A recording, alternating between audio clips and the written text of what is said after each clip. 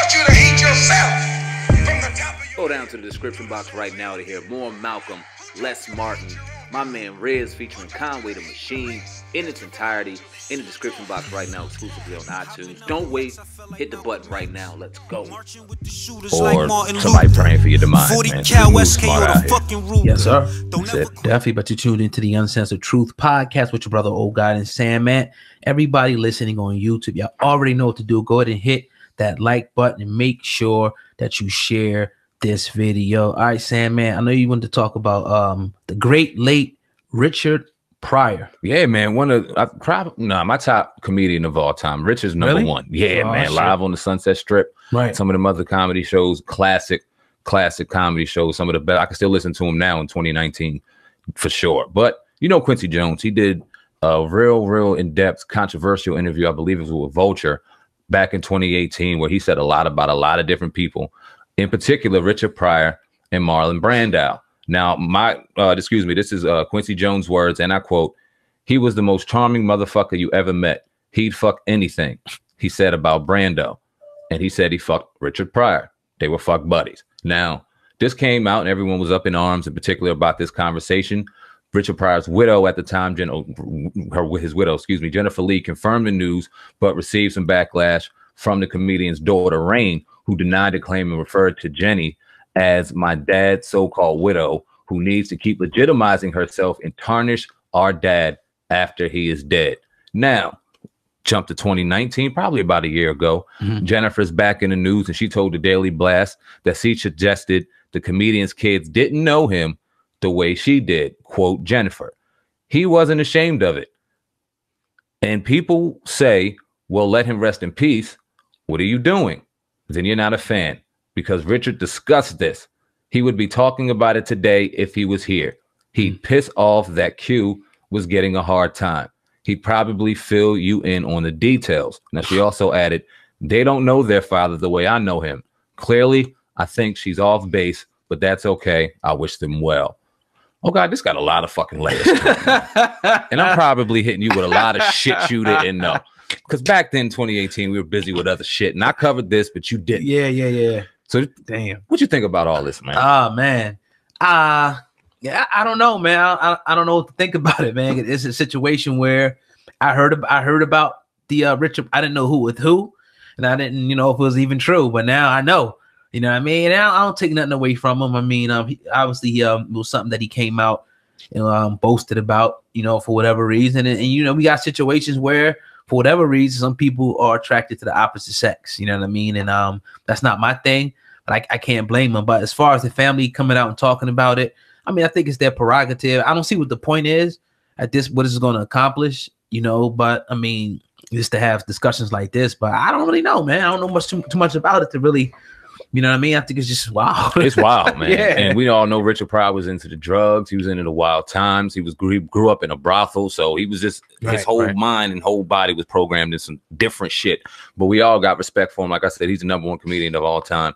And he's not going anywhere no matter what his lifestyle did. And I think that's why a lot of people respected him. Right. And I can agree with what his widow said in regards to him being very candid about it if he was alive now, whether that be true or false. I think he would give you the 100% raw truth about that. Right. Something that we don't have in 2019. We talked about Dave Chappelle going in on my man Daniel Caesar and him getting sensitive about that because you can't say shit like that anymore. Right. But we could sit here and talk about Richard Pryor being a crackhead and fucking Marlon Brando, and he would laugh that off like it was nothing.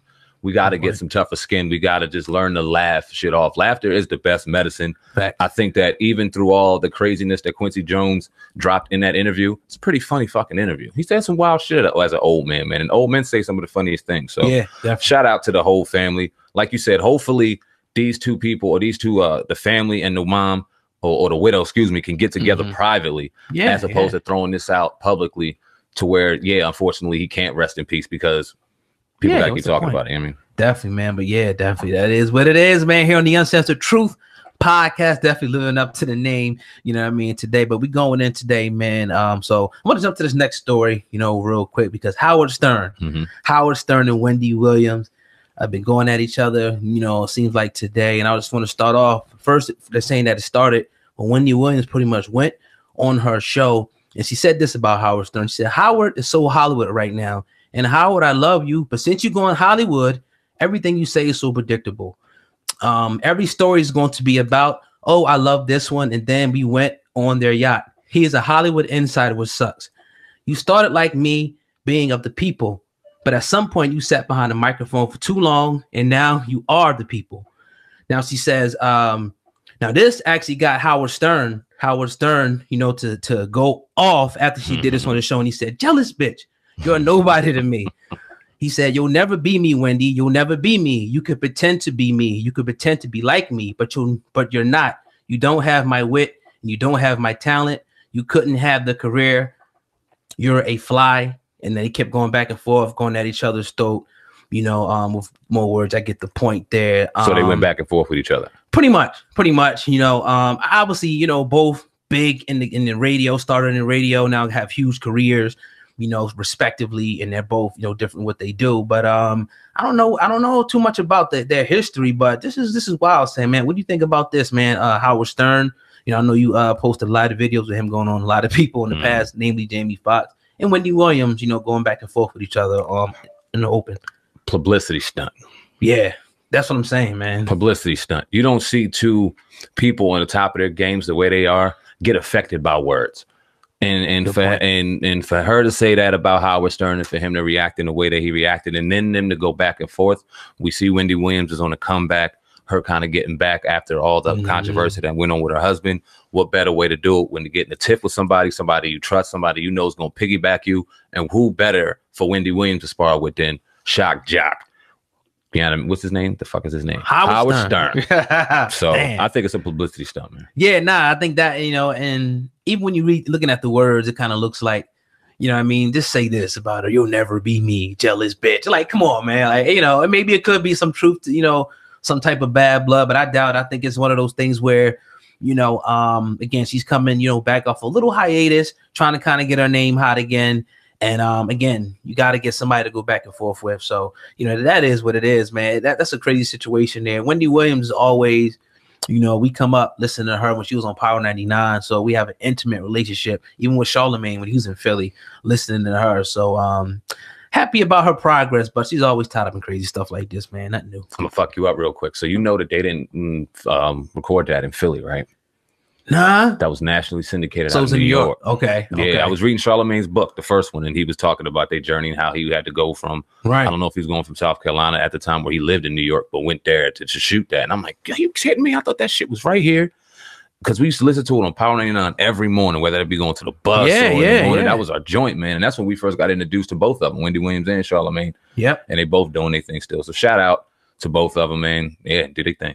Yes, sir. Yes, sir. So you're tuned into the Uncensored Truth podcast with your brother, Old God and Sam, man. If you're listening on YouTube, I need y'all to do me a favor. Go ahead and hit the like button and share this video at some point. Matter of fact, share it right now. Yeah, you know what I mean? Right now for us. We appreciate that.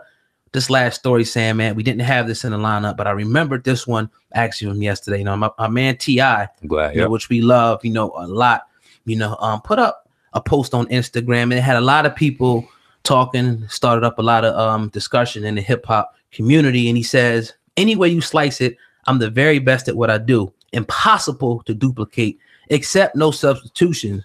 When you get done bullshitting, riddle me this. Who since Pac has maintained as much consistency, diversity within music genres, businesses, and other opportunities? I'll wait. Sam, the question is on you. What do you think about what T.I. said about Tupac and who has, you know, kept the consistency and pretty much done what he's done, you know, overall in hip hop to date? I have not done nearly the amount of work that T.I. did in music that we've done on this podcast game. We got a lot to do, work to do. But once a day, I get kind of compelled in myself to flex. Like I really want to fucking just go ahead and say this on here or this on here, this on here. And I don't. And I don't because it's not up to us to say we the best. It's not up to us to give ourselves personal accolades. We got to put in the work and then let the people do that. No matter how much we feel as though it's justified. And I'm not arguing with what T.I. is saying.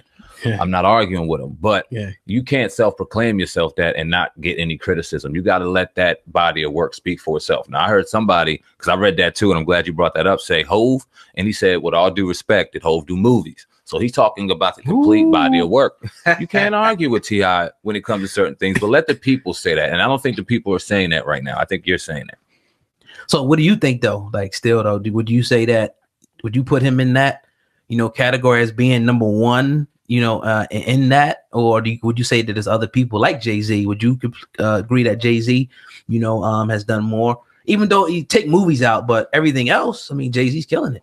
Yeah. Oh yeah. Jay-Z's definitely killing it. Right. And I think that T.I.'s putting movies specifically in there so that he can talk about, I mean, when you look at Tupac for what he did on a conscious level, what he did in music, and then what he did in movies, and just the full body of work, I think that you can kind of see a blueprint to where T.I. is maybe trying to emulate that, his work out here in the streets when it comes to posting shit on Instagram.